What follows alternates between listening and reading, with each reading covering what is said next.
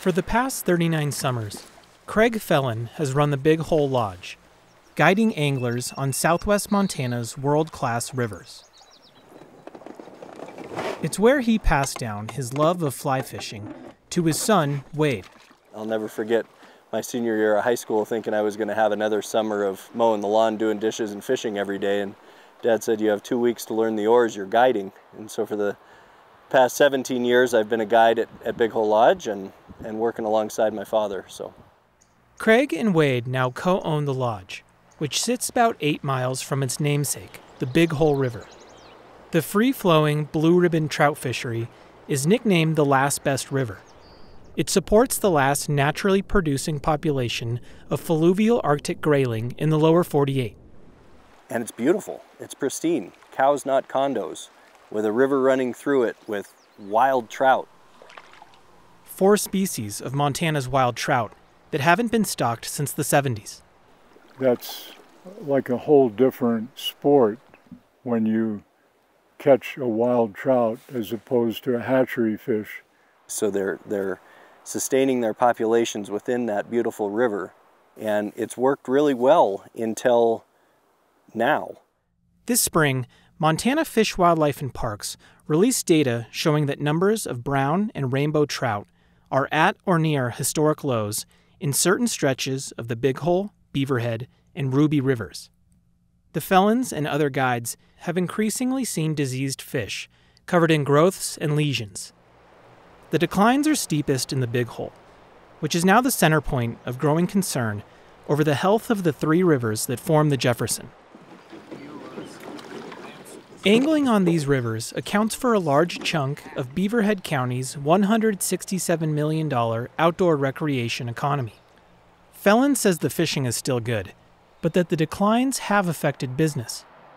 I had a client leave 2 weeks ago and say, good luck with all of this. I hope you figure it out. I hope we can come back someday when it fishes better. The Felons believe that they have a responsibility to help preserve these rivers. Due in part to Craig's experience as a founding member of the Big Hole Watershed Committee and Wade's as program director at the Upper Missouri Waterkeeper, the two have been active in representing a conservation-minded contingent of the Big Hole's outfitting community. We can't just sit on our hands. We have to do something, and we feel that it truly is an all-hands-on-deck moment. While this year's data surprised people, trout numbers have been steadily declining for the past decade. Brown trout in the Melrose section of the Big Hole dropped from over 1,800 fish per mile in 2014 to just under 400 this year. 8-3. FWP fish biologist Jim Olson says it's strange that the brown trout are struggling because they are generally Montana's most resilient trout species. They should be the ones that are doing the best, and they're the ones that are basically crashing right now. So they know many factors are at play, but right now experts are still trying to determine the primary drivers behind the declines. We don't have the information to be able to say definitively if that's what it is. What FWP can say definitively is that the amount of water is playing a major role. Historically, flow has been the main driver of our fish populations. When we have really good flow throughout the whole year, we see really good recruitment. Recruitment is the process of young small fish becoming older larger fish. The last couple of years have been okay recruitment years, still below average, but the 3 previous years before that have been very, very low. And now that's led to now the lowest numbers that we have on record.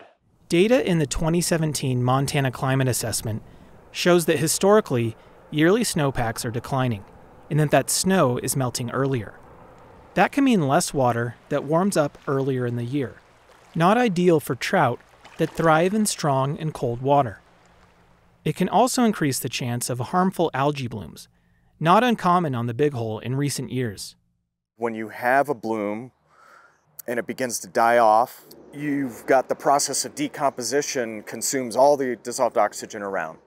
Less dissolved oxygen negatively impacts reproduction and growth of fish. Brian Wheeler, who heads the Big Hole River Foundation and works as a fishing guide, says that these low-flow, high-temp conditions aren't unique to the Big Hole. We look at the Missouri and the Madison They still struggle with algae blooms. They still struggle with high water temperatures. They got 3 times as much pressure, fishing pressure, as the Big Hole does, and they're not seeing those declines. That fact points to the possibility of a new disease. Wheeler and Phelan say they've been seeing diseased fish since 2014, when an outbreak of Saprolegnia fungus caused a major die-off. The population declines really started those first couple of years of fungus. But Wheeler says whatever is killing fish now appears to be different from what caused the die-off in 2014. And we're seeing things we never saw those years. We're seeing open lesions on the heads, what people have started to call the cheese grater heads. Wheeler says it would make sense to see sick fish at the end of the summer when water is low, but that hasn't been the case in recent years.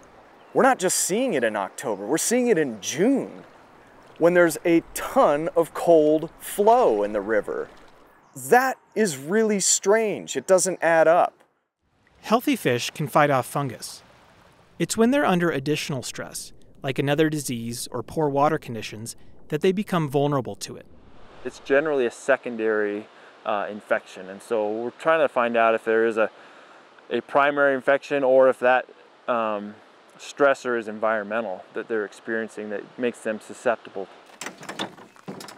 In June, FWP announced a concerted effort to find answers about the declines. A multi-pronged study was launched, looking at disease, recruitment, and adult fish survival. Fish experts did some early sampling in July, electrofishing the Jerry Creek section of the Big Hole. When the electrode hits the water, it creates an electrical current that the fish are drawn to. The goal is to find sick fish when they're still alive and collect samples immediately after they're killed. The quickly preserved samples will be sent to a histopathologist to look for signs of disease at the microscopic level. But conclusions are a ways away. FWP's studies will take 4 to 5 years to complete. In that time, though, other groups will also be working to bring answers to light. No one organization is responsible for this, and no one organization can quickly solve this. In June, Phelan announced the formation of Save Wild Trout, a privately funded group of guides, anglers, and businesses. And what Save Wild Trout hopes to do is identify what we feel are gaps in data collection and privately fundraise, bring that data together with expert scientists that can wrap it up in a bow and bring it to the state to help inform their management decisions moving forward. In August, Save Wild Trout named Dr. Kyle Flynn as their lead scientist. He's the first of a team of scientists they're planning to form. Dr. Flynn is gathering water chemistry and dissolved oxygen data at locations where FWP has long-term population data. Right over there, the beaverhead comes in from Twin Bridges. And the Save Wild Trout's work will add to the growing data set already being built by Wheeler, who has run the Big Hole River Foundation's water quality program since it began in 2020. 11 times from April to October, Wheeler and volunteers sample 10 sites along the Big Hole and its tributaries, collecting a variety of data and logging hundreds of miles each trip. One of his key measurements is the levels of excess nutrients, mainly phosphorus and nitrogen. Excess nutrient pollution fuels harmful algae blooms.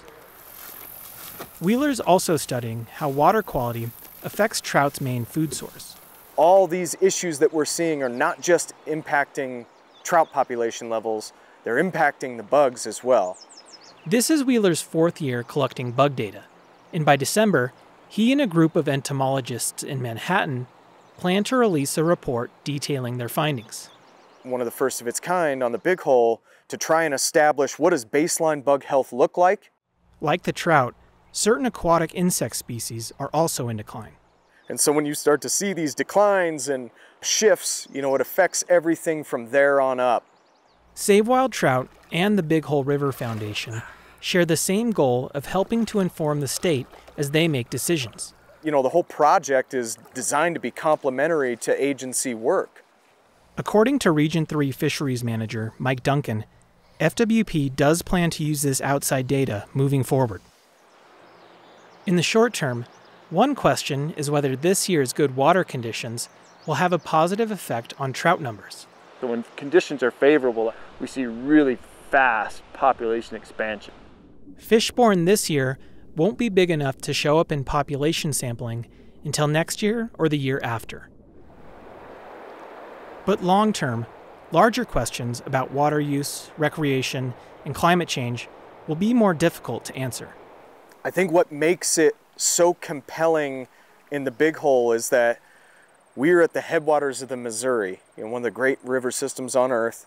The headwaters are supposed to be clean, they're supposed to be pristine and pure. Craig's love of the outdoors and his will to protect it are alive and well in Wade. There's a fish. They believe that quick action is required to reverse these declines. So pooling resources and bringing people together now, while we know the resource is on its knees, but it's not dead. So that his son can have the same sort of retirement that he'll have. Wade is going to take over here, and I'll be able to go fishing a little more. For Impact, I'm Joe Lesar.